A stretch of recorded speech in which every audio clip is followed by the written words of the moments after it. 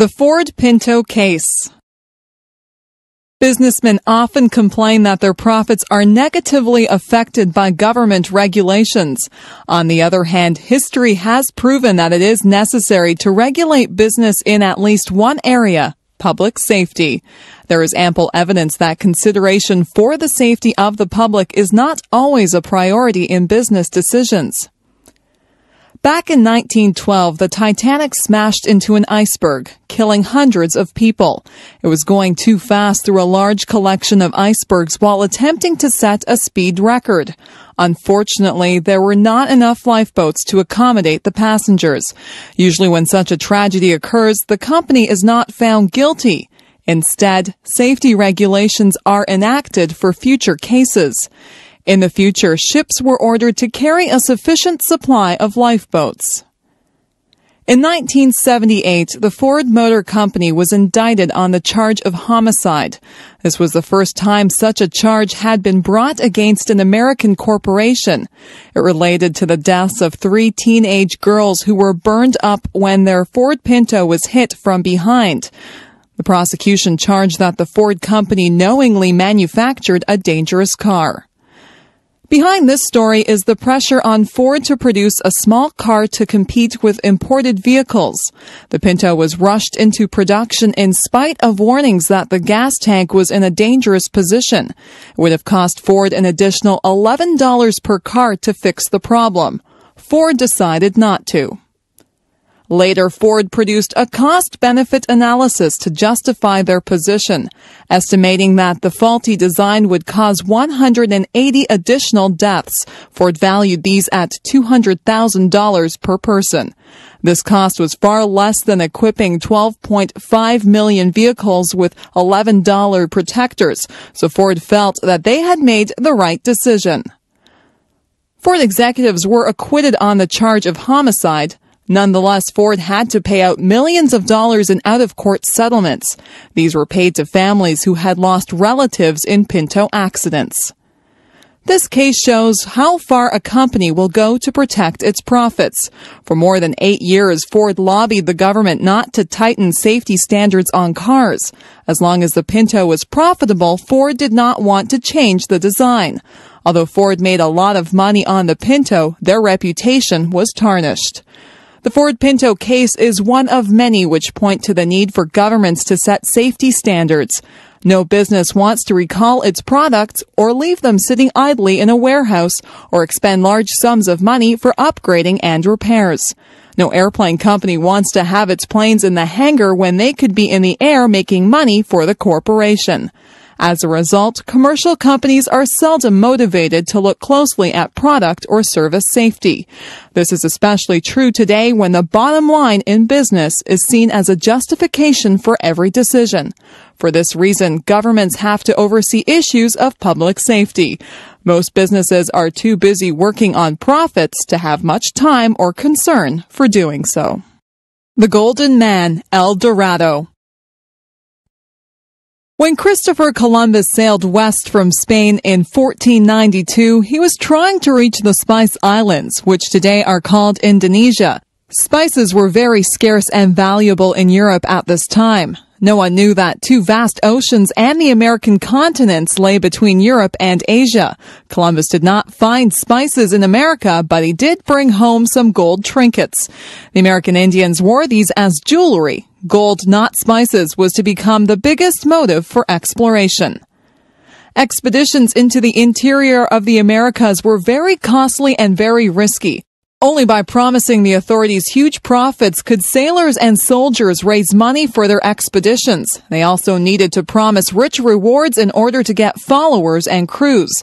If a leader returned to Europe without gold and jewels, he might end up in jail. No wonder the Spanish conquerors were always searching for gold.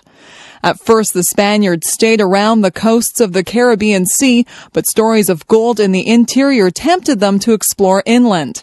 They asked the Indians where their gold jewelry came from. The Indians would point further inland. They said that a wealthy people lived in the high mountains that traded gold and emeralds for pearls, cotton, and shells.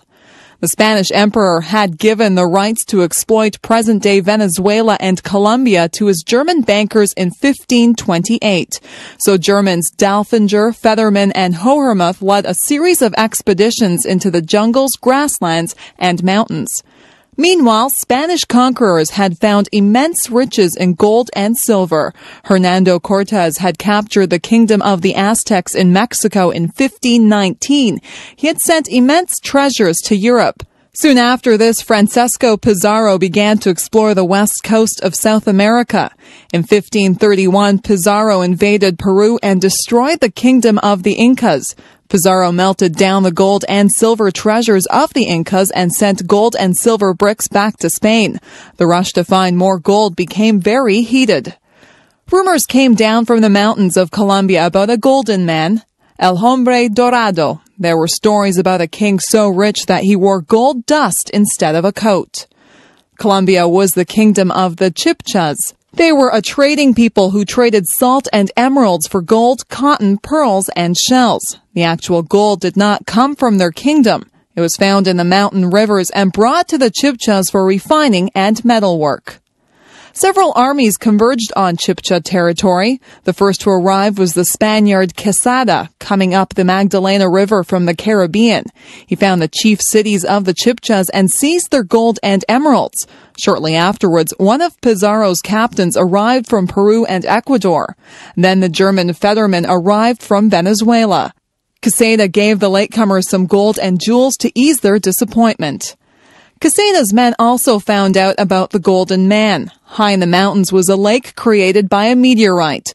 The Indians believed that the golden god from the sky now lived at the bottom of the lake. When a new leader of the tribe was elected, he was covered in grease and fine gold dust was blown over his body so that he appeared to be made of gold. He was taken out to the middle of the lake on a raft. He would jump into the lake and stay in the water till the gold dust was washed off. It was considered an offering to the god. Gold ornaments were also tossed in the lake. Then the king and his followers would return to the shore. The ceremony was stopped several generations before the Europeans arrived. Many people were unwilling to believe that this was the whole story. They began to search for a golden city hidden in the jungle. Many explorers perished in this search. In their search for gold, the Spanish conquerors destroyed the great Indian civilizations of America. Towns and villages had been ruined, thousands of people killed, and wonderful pieces of art melted down. Some Indians believed that gold must be a food that Europeans desperately needed to stay alive. In many cases, the Europeans destroyed the trading and social systems that had produced their wealth. When we think about the great achievements of a few conquerors and explorers, we are also sad about how much death and damage they caused. The Grand Canyon. The Grand Canyon is one of the most spectacular sights in nature. It is found in one section of the valley of the Colorado River. The river begins its course high in the Rocky Mountains of the state of Colorado. The river travels a total of 1,400 miles through Colorado, Utah, and Arizona, and into the Gulf of California. It forms part of Arizona's border with Nevada and California. The Colorado River is a very swift and muddy river. It carries dirt and rocks down from the mountains. The story is told of an old fur trader who was attacked by Indians high up the river. His only escape was down the Colorado River in a small boat.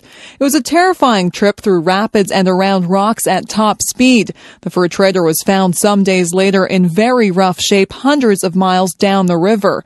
No one would believe that he had come so far so fast.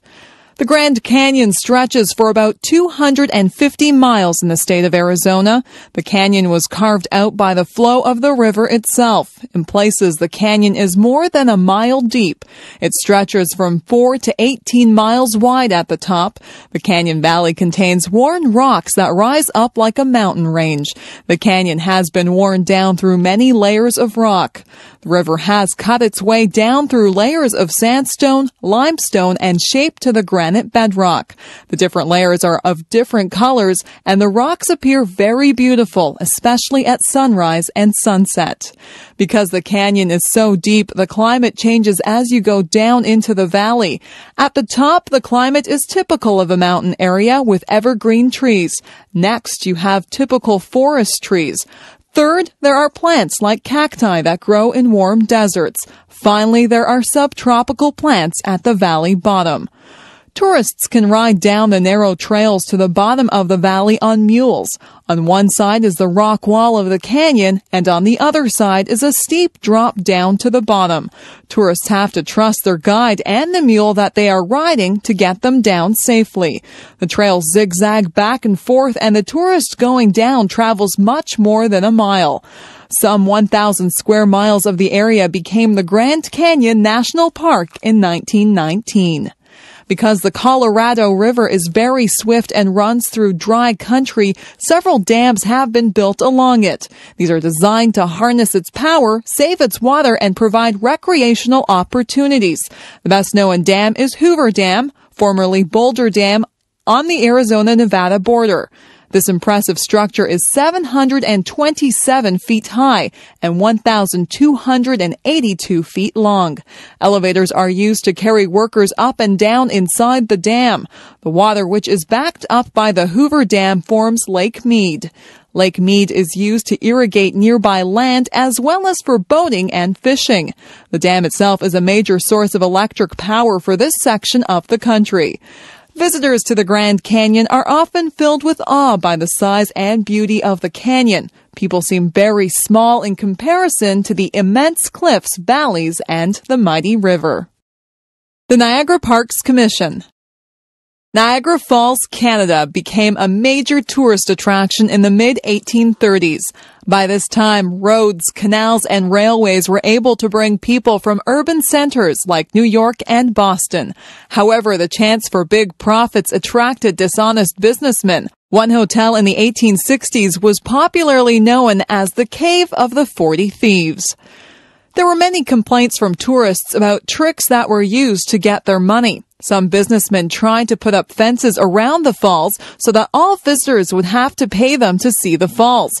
In time, these complaints reached the ears of important people. In 1873, Lord Dufferin, the Governor-General of Canada, proposed that the government buy all the land around the falls. On the American side, New York State bought 412 acres around the American Rainbow Falls in 1885. In the same year, land was bought near the Canadian Horseshoe Falls and named Queen Victoria Park. A commission was formed to obtain control of all land along the Niagara River. This was made easier because a narrow strip along the river was already government land. However, the commission wanted to preserve all the beautiful scenery along the river and near the falls for the general public. The first commissioner of the park was Sir Kazimierz Gzowski, a distinguished engineer of Polish birth. Before the Queen Victoria Park Commission began to buy up land besides the falls, tourists had to pay for everything. There were no public washrooms, no drinking fountains, and no safety barriers around the falls. As a result, it was not uncommon for tourists crowding close to the falls or hypnotized by the flow of the river to step too close and fall in. The commission took care of these problems and also set up parks and picnic areas. In 1927, the commission's name was changed to the Niagara Parks Commission. It now supervises numerous attractions and parks from Niagara-on-the-Lake on Lake Ontario down to Fort Erie on Lake Erie. Each section of the 56-kilometer stretch of Niagara Parks has its own places of interest. These are joined by the Niagara Parkway, a road that runs the whole length of the river. Sir Winston Churchill called the Parkway the prettiest Sunday afternoon drive in the world. The Niagara Parks Commission operates restaurants, parks and gardens, rides, museums and historic houses, golf courses, native sites, and gift shops. Near the falls are restaurants, parks, greenhouses, the journey behind the falls, and the Maid of the Mist boat ride. North of the falls at Niagara Gorge are the Spanish Arrow car ride and the Great Gorge Adventure. The commission also operates a school of horticulture with large gardens. Queenston Heights is a park commemorating one of Canada's heroes, General Isaac Brock. In nearby Queenston are historic houses connected with two other important Canadians, Laura Secord and William Lyon Mackenzie. The commission also operates two historic forts dating from the War of 1812, Fort George and Old Fort Erie. The Niagara Parks Commission has played a major role in making Niagara Falls and the Niagara River one of the leading tourist areas in the world. The commission shows how governments can work to make visits to natural wonders like Niagara Falls a good experience for the general public. The Welland Canal. Before railways and automobiles became common, transporting goods over long distances was a difficult chore. In early North America, roads were often bad or non-existent. In the winter, snow and cold weather made travel difficult. Frontier farmers had trouble selling their crops because it was hard to get them to the cities. Often rivers and lakes were the best ways to travel. Fur traders carried their furs and other supplies in canoes, but even large canoes were not big enough to hold a shipment of wheat. Rapids and waterfalls meant that goods had to be taken out of the canoe and carried to the next body of calm water. One way to improve water transportation was to build a canal. In New York State, Governor DeWitt Clinton had constructed the Erie Canal from the Niagara River to the Hudson River soon after the War of 1812. Because relations between the United States and Canada were still not very friendly, this was another reason to build a canal on the Canadian side. Canals could be used to move supplies and troops during wartime. Sometimes the British government would forbid Canadian farmers to sell food to the USA. Without a canal to move their farm produce, crops were sometimes left to rot. A St. Catharines, Ontario merchant named William Hamilton Merritt thought about all these things in the 1820s. He also thought that flour mills needed a more reliable source of water to operate. St. Catharines is on 12 Mile Creek below the Niagara Escarpment. This creek runs towards Lake Ontario. It rises above the escarpment, which stands from 150 to 300 feet high, then runs towards Lake Ontario. If Merritt could join the 12 Mile Creek to one of the rivers, which ran to Lake Erie, the canal would provide transportation and water power. The problem was to find a way to move boats up the escarpment. From 1824 to 1829, Merritt and his friends hired laborers to dig away tons of dirt and rock. Nearly all the work was done with shovels, pickaxes, horses, and wagons. In places, the ground was soft and landslides occurred. In other places, the men had to dig through solid granite rock. Merritt's main problem, however, was raising the money to pay for the construction. After sinking all the money that he, his family, and friends had into the canal, more was needed. Merritt went to Toronto, New York, and finally London, England, to get the financial support he needed. The problem of getting the boats to climb the escarpment was solved by a series of 35 wooden locks. These carried a ship 327 feet upwards. The ship would enter a lock with a small amount of water. More water would come into the lock, lifting the boat another 10 or 15 feet. Then the ship would move into the next lock and be lifted up again. Boats going in the opposite direction were lowered instead of lifted. The Welland Canal has been rebuilt 3 times since the first canal opened in 1829. Now large seagoing and lake vessels cross the Niagara Peninsula from Lake Ontario to Lake Erie. They carry grain, coal, iron ore, oil, and many other bulk products. The Welland Canal remains one of the most important commercial waterways in the world. Walmart stores. Walmart is now the world's largest retail organization. Walmart employs around 1.2 million people worldwide. In 2000, Walmart had sales of more than $191 billion with profits of $6.3 billion. Profits increased 16% from the previous year. People have come to expect that Walmart's profits will increase substantially every year. Each year, more stores are opened, and Walmart expands into new countries. Walmart also enters new areas of business nearly every year. Few people know that Walmart is also a major real estate company. Sam Walton opened his Walton's Five and Dime in Bentonville, Arkansas in 1950. 12 years later, he opened the first Walmart in Bentonville. His business philosophy was simple: good prices, great selection, and a friendly greeting. Walton was known for the 10-foot attitude. This means that any employee should greet any customer who is within 10 feet of them. He emphasized that it is important to speak to people before they speak to you. Walton also believed that good deals from suppliers should be passed along to customers. The combination of low prices and friendly service is basic to Walmart's success. That one store in Bentonville has become 4,203 stores in the USA, plus another 1,000 outside the United States. Walton died in 1992, but his business philosophy continues to be preached at Walmart's. Each store has greeters who meet the customers at the door and deal with any special needs they have. Having greeters gives the effect of having more service clerks than Walmart really has. Compared to some other department stores, Walmart has relatively fewer employees. Walmart also has the Walmart Foundation, which sponsors numerous good causes. Among their programs are high school scholarships, fundraising for local hospitals and sick children, environmental concerns, and community matching grant outreach. So, what's not to like about Walmart? The main complaint is that their business style is extremely aggressive. Walmart's attitudes towards manufacturers and suppliers are, you do it our way, or we won't do business with you. This puts Walmart at an advantage over smaller retailers who don't have the same retailing power. Walmart has been known to demand that its suppliers provide products at discount for Walmart store openings, levy fines for shipment errors, tell manufacturers what products, styles, and colors to make, etc.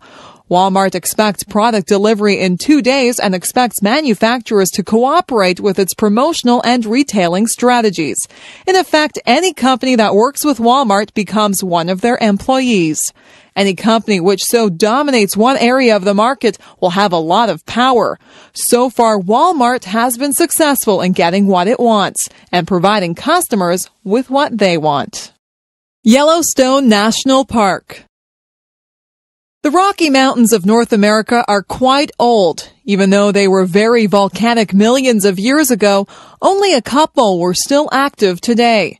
In Yellowstone National Park, however, there is a large area of land which indicates recent volcanic activity. This area contains hot springs, geysers, and mud springs. Hot springs, like geysers, are caused by underground water being heated by hot rocks down in the earth. This hot water is then forced to the surface. When the surface rock is soft or porous, then the hot water bubbles up like a spring. When the surface rock is hard, then the hot water shoots up through any hole in the rock that it can find.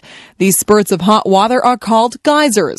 Yellowstone also contains mud pots or mud springs. These happen when the hot water is turned to steam and the steam carries mud and clay to the surface. Yellowstone Park is high up in the Rocky Mountains of Wyoming. Very few white people went there until the 1860s. It is said that Indians avoided the area because they thought that evil spirits lived there. In 1869, 3 men from Montana decided to explore this remote area. They were very impressed with its natural wonders and talked about it to others. 2 other exploring expeditions followed in the next 2 years. These visitors were so enthusiastic about the beauty and majesty of Yellowstone that they asked that it be made a national park. At that time, there was no national park system in America. Nonetheless, in 1872, the American government agreed to set aside these lands as a public park. Why were the early visitors to Yellowstone so impressed? First, the scenery is spectacular. The Yellowstone River has created its own Grand Canyon through years of eroding its rocky banks. It is the yellow color of these canyon walls that gave Yellowstone its name. The area has many waterfalls, including the 308-foot-high lower falls in the Yellowstone River. There are many beautiful lakes, and the largest is Yellowstone Lake. The area is rich in wildlife. Among the mammals are black bears, grizzly bears, elk, moose, mule deer, bison, bighorn sheep, coyotes, pronghorn antelope, beaver, and wolves. Birds, especially waterfowl, are common all year. These include the trumpeter swan, blue heron, cormorants, bald eagles, osprey, pelicans, Canada geese, and many kinds of ducks. Sport fish are also plentiful. About 80% of the forest consists of lodgepole pine, but there are many other evergreens. Wildflowers are numerous and varied. But the chief attractions are the geysers and hot springs. They occur in what was a very volcanic area a million years or so ago. Here, hot molten lava from the center of the earth has remained close to the surface of the earth. This lava heats the surface rocks, which in turn heats the underground water. The heated water shoots up to the surface as geysers or bubbles up as hot springs. The most famous geyser is Old Faithful, which shoots its plume of water 150 feet into the air every 65 minutes or so. The eruption lasts up to 5 minutes. There are 200 geysers in Yellowstone Park, and about 50 of them are spectacular. Some shoot their spray over 200 feet high. Visitors from all over the world are delighted that this region has been preserved as a national park. Student newspapers. In North America, most colleges and universities, as well as many high schools, have a student newspaper. These newspapers focus on happenings at the school. They inform the student population about activities on campus and often include world news, which is relevant to student interests.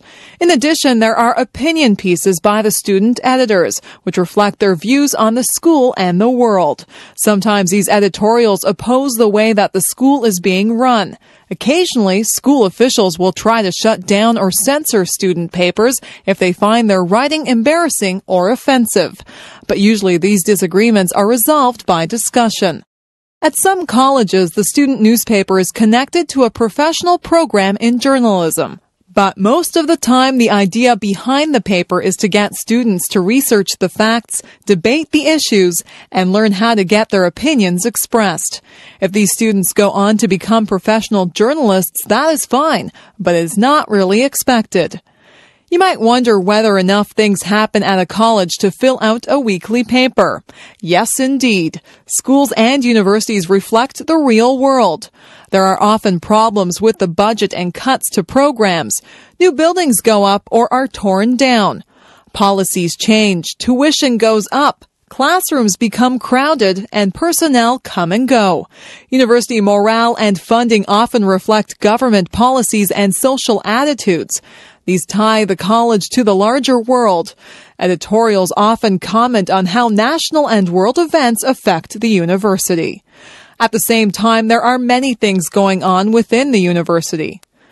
Construction disturbs classes, offices are broken into, computers are stolen, accidents happen in the parking lot, students die on the roads during the holidays, sports teams win or lose, graduation takes place, students and instructors win awards, plays are put on, distinguished visitors speak, rock bands are in concert. Then there is always the question of student rights and responsibilities. What kinds of student behavior are unacceptable? Should the university pay attention to student activities off campus? Committees meet with student representation to set guidelines for these matters. Another issue is who sets the agenda for the university. Corporate sponsors today are buying exclusive rights to distribute their products on campus. Governments are expecting universities to follow official policies in order to receive funding. Social groups are demanding that university policies reflect their special interests. So there is no shortage of topics for student journalists to address. Of course, they also write about everything that young people are interested in: music, movies, computers, sports, travel, and pop culture. Student newspapers are an important training group for democracy. They are also very interesting to read. Canadian colleges and universities. Canada has about 50 accredited universities spread across 10 provinces. All, except one, are primarily government-funded. This means that there is considerable uniformity regarding programs, administration, and policy. Private colleges tend to be smaller and are mostly based on a religious curriculum. Most universities offer programs in the humanities, social sciences, and pure sciences. Many have additional faculties such as education and physical education. Many programs that lead directly to a position in the workplace are given at community colleges. Community colleges differ from universities because their programs involve job training and practical experience. For example, they might offer courses in areas such as computer programming, journalism, photography, social work, dentistry, and nursing. Their programs are considered to be less abstract and academic than university programs. Many students see university as being more fun than community college. They don't have to worry immediately about getting a job, and the social life is often better at university. However, a university degree may be less likely to lead directly to a job. Nowadays, university programs which are work-related, such as business administration, education, child studies, and psychology, seem especially popular. Universities, however, were founded mainly as liberal arts institutions. This means that their original intent was to prepare people to be well-rounded human beings and knowledgeable citizens. So nearly all universities have programs in literature, languages, philosophy, culture, music, history, and politics, as well as studies that are more job-related. A pass BA or BSc degree in Canada is normally 3 full years of study after secondary school. A bachelor degree with honors includes 1 more year of study. A master's degree is a further 1 or 2 years. A doctorate usually requires 4 or more years. This is similar to the United States, except that their bachelor degree is normally 3 years, and their master's degree may be up to 3 years. To gain entrance to university, you usually need to graduate from secondary school with a B average. Some programs will require an A average.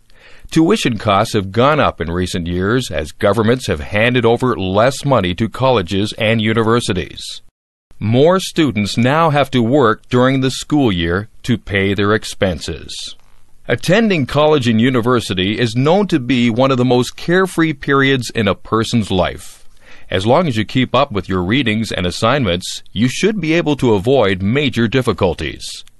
Facilities for athletics, student radio and newspapers, pubs and lounges, and generally pleasant surroundings make campus life agreeable.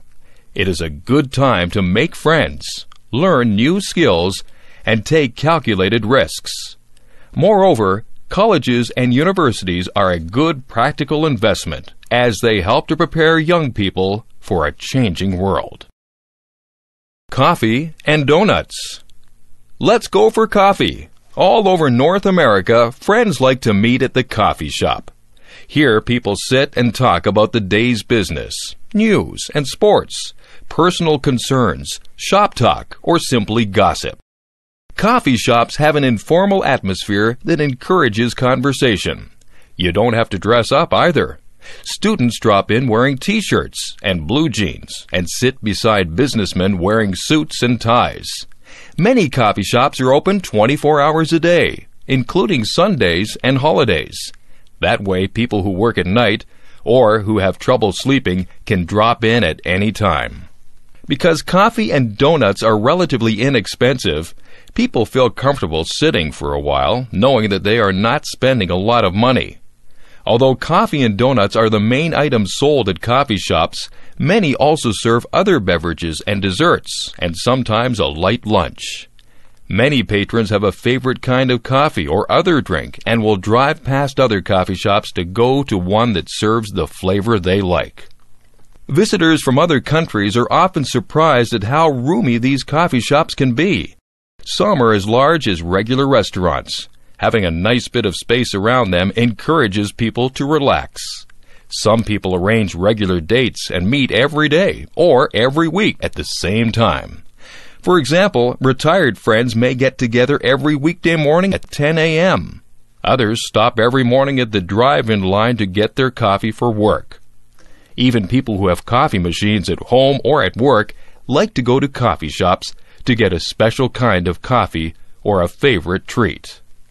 It might seem that the business owners would not make much money just selling a few items, but in fact, many coffee shops do extremely well, especially if they are located in a busy traffic area. Then business tends to be steady all through the day. Not only do people come in and sit down, but there is usually a lot of takeout business as well. People go to coffee shops not only to socialize with family and friends, but also to discuss business or treat their employees to a snack. Others go there to read the newspaper or a favorite magazine. Some people even go there to do work. This article was written in a coffee shop. Of course, people who come here usually like coffee and donuts. Coffee is the favorite hot drink in North America, but most shops also serve tea, hot chocolate, and cappuccino, as well as some other cold beverages. Donuts are usually round and are small deep-fried breads with various toppings. Most donuts have a hole in the middle. Even these holes, which are punched out of the donut, can be sold separately as a kind of mini donut.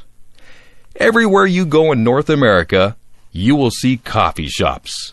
So take half an hour to stop in and relax. You'll enjoy the great North American coffee break. Medical missionary. During the reign of Queen Victoria, 1837 to 1901, British people traveled around the whole world. They charted the seas, mapped out distant countries, and studied plants, animals, and people. They also claimed many lands for England. This kind of international travel was made easier by improved transportation and communication. New inventions such as steamships, trains, telegraphs, and telephones made long distances seem smaller. Of course, people had different reasons for going to distant lands. Some were businessmen who saw economic opportunities overseas. Soldiers wanted fame and a chance to enlarge the British Empire. Big game hunters wanted to be the first to shoot strange animals and bring back trophies to England. Scientists intended to study unknown animals and plants. Missionaries planned to be the first to introduce Christianity to faraway people. In 1836, a young Scotsman called David Livingstone began to study medicine in Glasgow. Livingstone intended to become a medical missionary. This means that he would be a doctor, as well as a preacher and teacher. Livingstone, 1813 to 1873, came from a poor family. From an early age, he had worked 14 hours a day in a clothing factory for very little pay. But he was determined to learn. He took his books with him to the factory and read as he worked. Then, after work, he would go to his teacher to learn more. Livingstone's goal was to teach faraway people about Jesus. However, unlike some missionaries, he was also interested in science, geography, and exploring.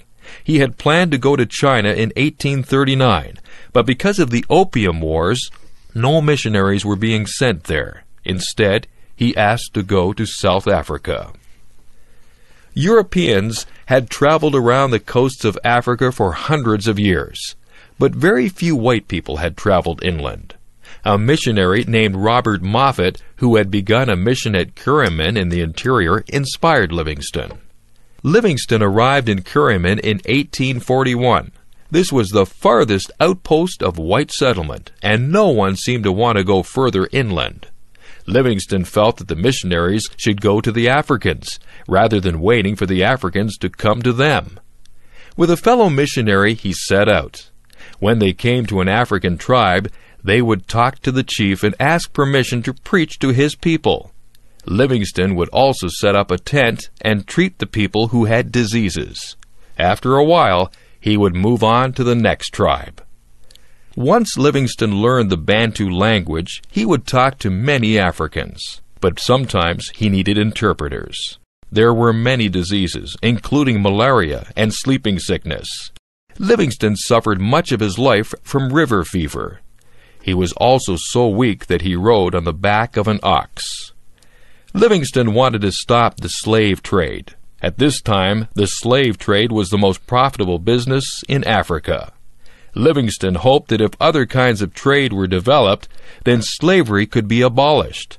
In order to open up trade, he wanted to find an easy route into the center of Africa.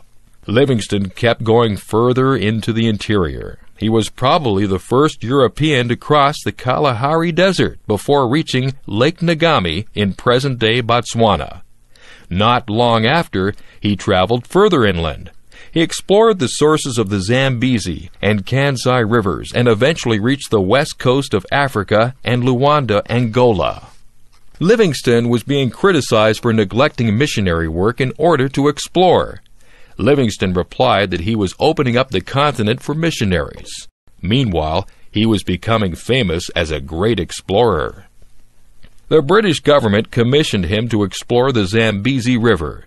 They hoped that ships could sail up the river into the interior. Unfortunately, the Zambezi had too many rapids. However, Livingston did find a route up the Shire River to Lake Nyassa. He continued to struggle against the slave trade, which is now being taken over by Arabs. Livingston died in Africa in 1873. He was the first white man to explore Botswana, Zimbabwe, Zambia, Malawi, and surrounding areas. He was not only a great explorer, but also a fine doctor and a good missionary. Nowadays, the countries that Livingston visited are nearly all Christian, just as he had hoped they would be. Favorite cookies. North Americans are known for their sweet tooth. This means that they like snacks with lots of sugar. Americans drink a lot of coffee, tea, and hot chocolate, and usually they have something sweet with their drink. Cookies are one of America's favorite desserts. The word cookie comes from a Dutch word meaning little cake. People from Europe brought their favorite recipes with them when they came to America. The English brought their custom of having tea in the afternoon. Usually with their tea, they would have cakes or biscuits. Biscuits are usually hard wafers, like, for example, ginger snaps. In fact, the Italian slang word for Englishman is cake eater. In the early days, all cookies were homemade. But in the late 19th century, biscuits began to be manufactured in large quantities by machine. In 1912, the National Biscuit Company, Nabisco, in the USA, introduced Oreo cookies. This cookie has a rich cream vanilla filling between two crispy chocolate wafers. This product was designed to meet the demand for an English-style biscuit. Oreos were good to dunk in a drink, to eat whole, to eat in parts, or to use in cooking. Oreos have become both America's and the world's favorite commercial cookie. New varieties of Oreos are added regularly to the original product.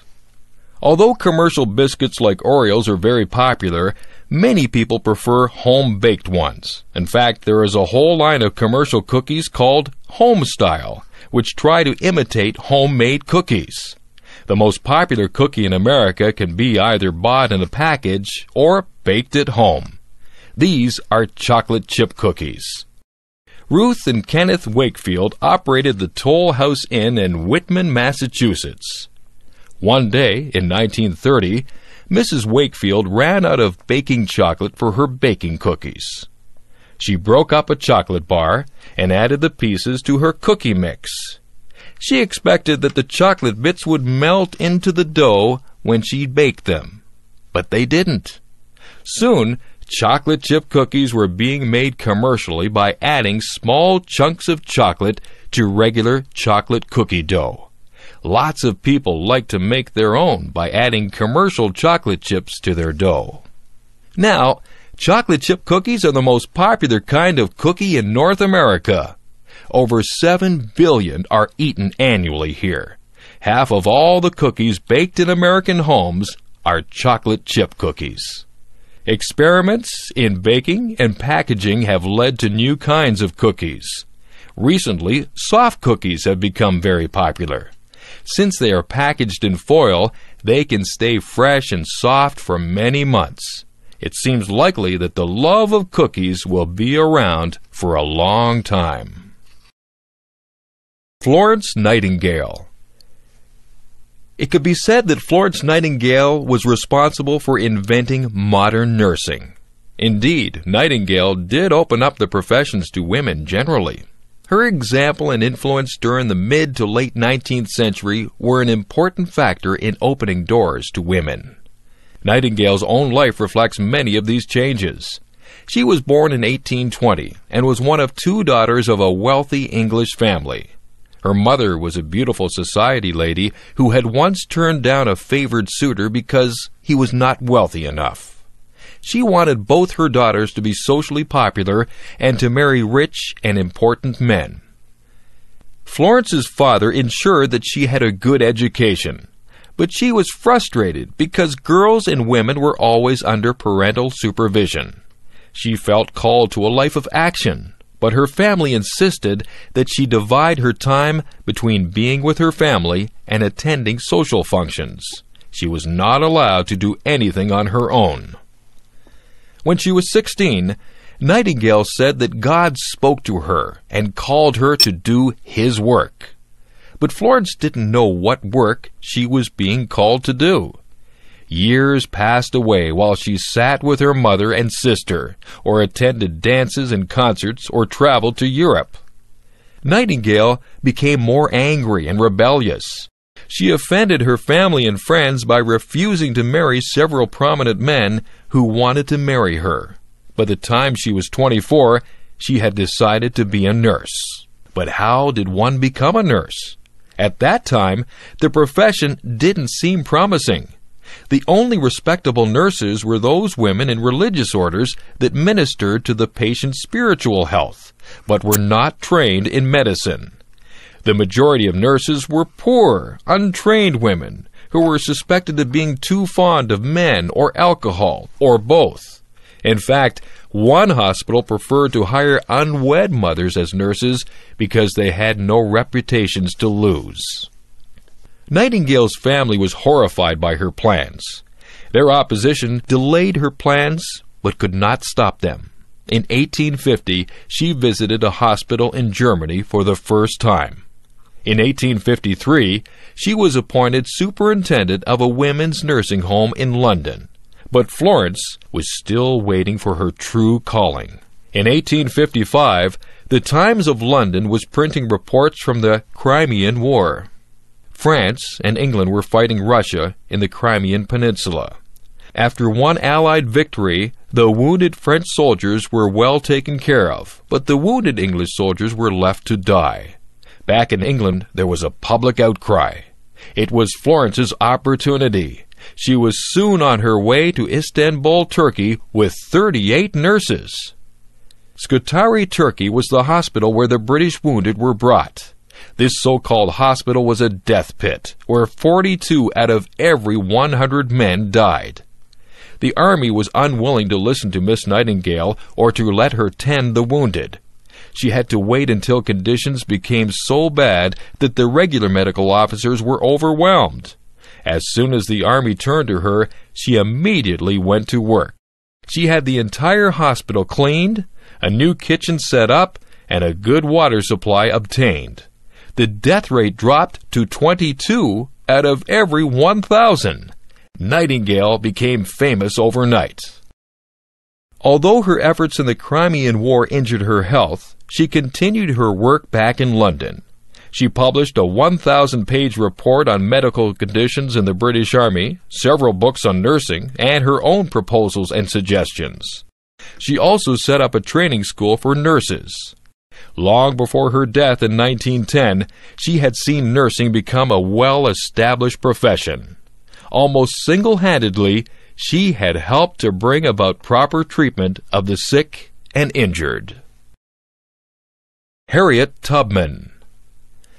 Before the American Civil War, the economy of the southern states was based on the use of slave labor.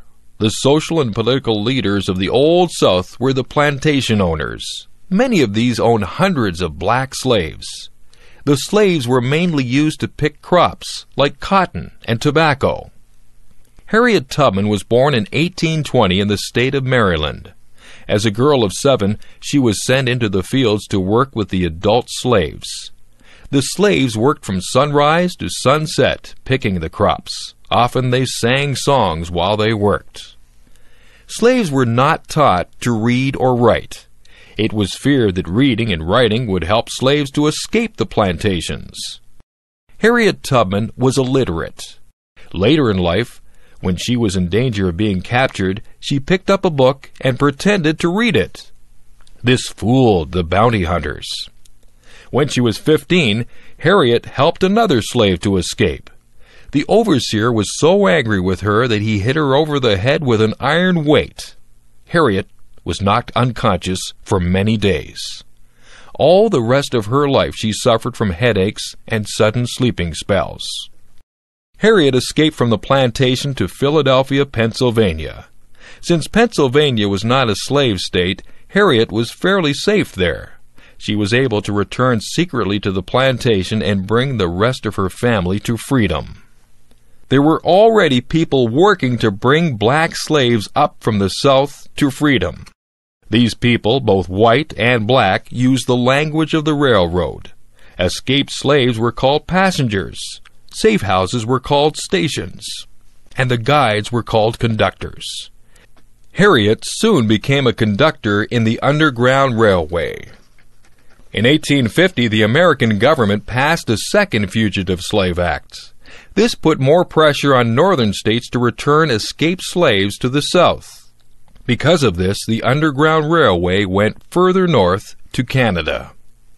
In 1793, Upper Canada, Ontario, had passed a law bringing a gradual stop to slavery.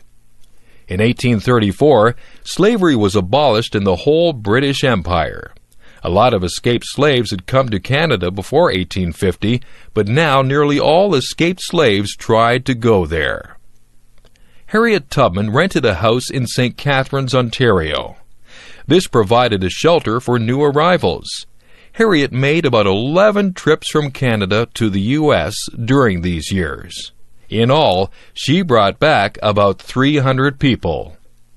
Escaped slaves had to travel by night and suffered hardships in bad weather. They had to hide during the day wherever they could. Harriet did not allow any passengers to turn back. That might endanger the whole Underground Railway.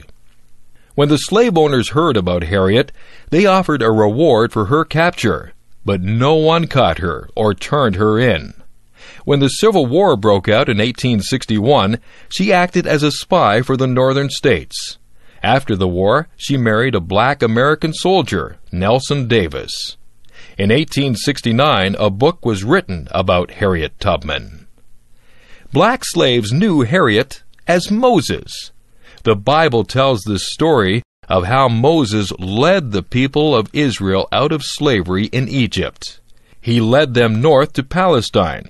In the same way, Harriet Tubman delivered many of her people from slavery and led them north to freedom. Hernias repaired here. A hernia occurs when there is a tear or weakness in the muscle layers of the abdomen. This allows the intestines to push forward into the gap. Usually the person feels some discomfort and may notice an egg-shaped swelling.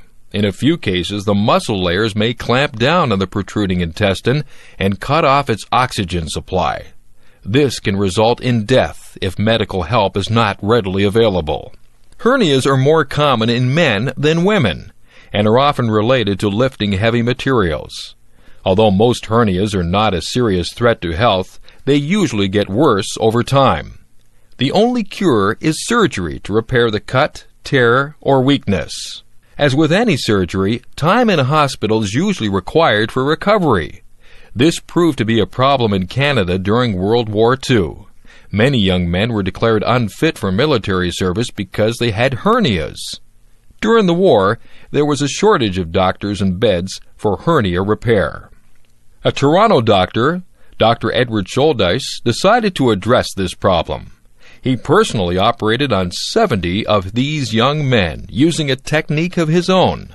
This Schuldeis technique allowed the patients a quicker recovery time than the usual method. It also had a much lower rate of complications and failures. After the war, Dr. Schuldeis opened his own hernia clinic for the public. In 1953, a second hospital was started in Thornhill, just north of Toronto, and today all surgery is done there. The Schuldeis Hospital is located on a beautiful piece of land with a valley on one side and a golf course on the other. The large grounds have wonderful gardens and flowering trees. There are nature paths for patients to walk on. The building itself is not a regular hospital, but more like a hotel or residence where patients can play the piano, shoot pool, play shuffleboard, or practice their putting. The hospital now has 89 beds, and an average of 30 hernia operations are performed daily. Since all the surgeons are specialists, their level of skill is very high, and less than 1% of operations need to be corrected. The worldwide rate of failure is around 20%. For patients, the good news is that everything at the hospital is directed to repairing their hernia and aiding their recovery as quickly as possible. The staff encourages its patients to walk and exercise within 4 or 5 hours of surgery. Patients usually stay on for several more days until they are fully recovered and ready to go home. Schuldeis's best advertisements are his satisfied customers. Hernia patients come not only from Canada and the United States, but also from many countries of the world to receive the best possible treatment. Schuldeis remains the most famous hospital in the world, devoted entirely to the repair and treatment of hernias. Julie Andrews. Julie Andrews, born Julia Elizabeth Wells, was born on October 1, 1935. She lived in a small town called Walton-on-the-Thames in England, which is south of London. Her father, Ted Wells, was a teacher, and mother, Barbara, was a pianist and piano teacher. She also played piano for her sister's dancing school. Julie learned ballet and tap as a toddler from her aunt, Joan Morris. By the time Julie was 3, she could read and write. When Julie was 4, her parents divorced, and Barbara married Ted Andrews, a performer during the war and an excellent tenor. He soon began giving Julie singing lessons. At 7 years of age, Julie had an unbelievable range of 4 octaves. She soon changed her last name to Andrews, the last name of her stepfather. As she grew older, Julie became one of England's most popular performers. In early childhood, Julie loved to play with her 2 younger half-brothers, but soon went on to stardom. At age 12, Julie was cast in a London play and stopped the show with her remarkable talent. She starred in many different BBC productions during the 40s. Later, she starred in many Broadway plays such as The Boyfriend, My Fair Lady, and Camelot. It was the latter play that Walt Disney made a special trip to New York to see, and he decided then and there that Julie was perfect for the role of Mary Poppins in the film of the same name.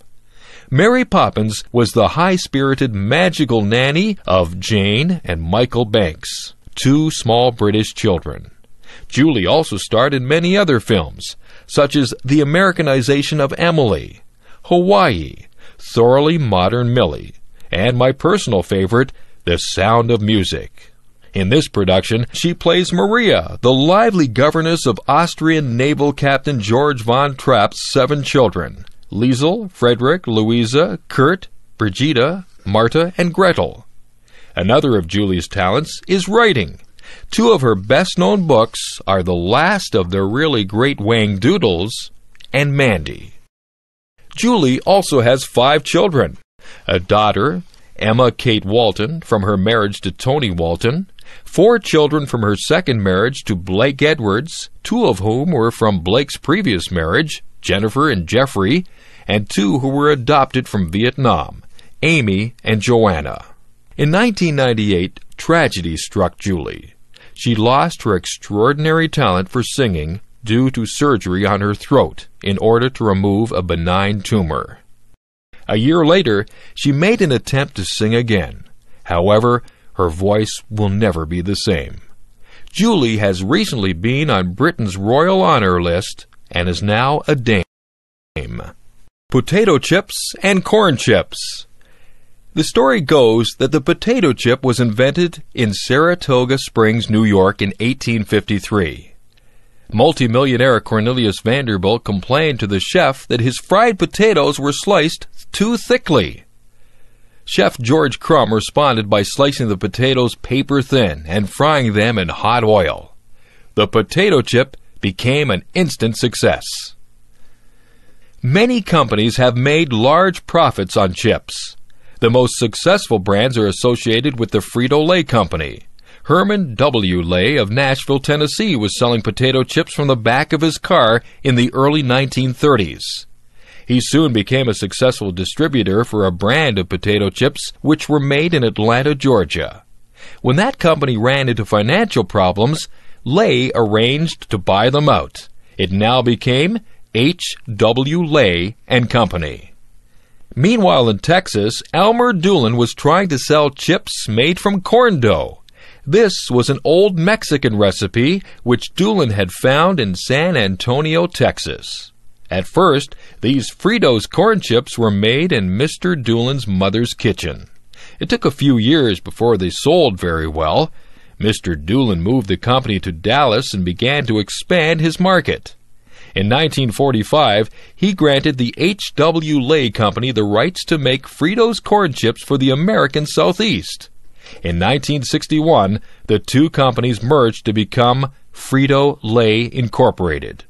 In 1965, Frito-Lay merged with Pepsi to become PepsiCo Incorporated, one of the largest snack food and beverage companies in the world. In 2000, Frito-Lay sold 58% of all the snack chips in the USA. In Canada and the United States, Frito-Lay products had sales of $9.9 billion. The most popular brand was Lay's potato chips, followed by Doritos, Ruffles, Tostitos, Cheetos, and Fritos. Internationally, Frito-Lay has 28% of the market worldwide. That amounts to $5.9 billion annually.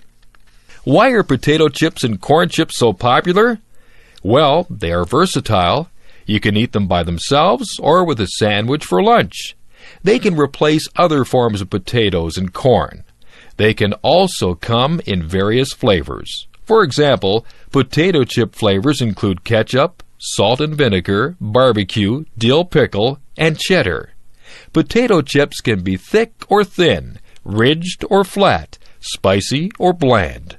Chips can be made from many things besides potatoes. There is corn dough and tortilla dough, of course. But chips can also be made from sweet potatoes, parsnips, taro root, peppers, and other vegetables. One caution about potato chips is that they are not a good source of nutrition. Parents who send their children to school with a bag of potato chips for lunch need to remember that these are just a snack. Because snack chips usually contain a lot of fat, they can also lead to weight gain. It is better not to eat snack chips too often and not to eat them instead of healthier foods. In Canada, nearly $2 billion is spent on snack foods every year, and half of this is spent on chips. People are always looking for new flavors to try. Spicy chips are gaining in popularity. The snack chip industry just keeps on growing.